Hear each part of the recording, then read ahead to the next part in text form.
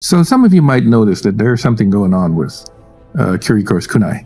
When you shoot Tracer on the forehead, sometimes it's just not registering critical hit.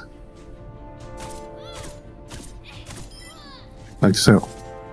But here's the thing, if you just point a little bit higher, it'll register the hit just fine.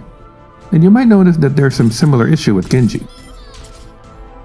And just like before, if you just point a little bit higher, the hit will register just fine. Well, this is because the problem isn't about the hit registration.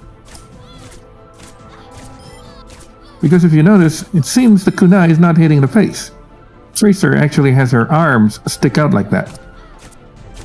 So you're basically just shooting at her arms. But as you can see, hitting her from the side is just no problem. This is just the same issue that's happening with Reinhardt. Sometimes you're just hitting the body, even though you're aiming at the head. Because you're not clearly aiming at the head.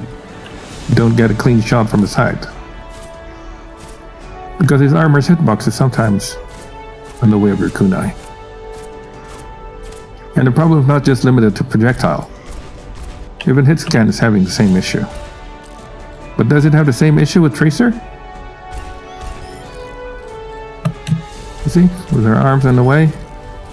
And the problem with Kiriko is just that she's about the same height as Tracer. So sometimes you just need to get lucky. Someone needs to look at some of these hitboxes. Because that definitely should register as a hit to the face. And oh, by the way, distance doesn't matter either, because all weapons in Overwatch shoots from the middle of the crosshair.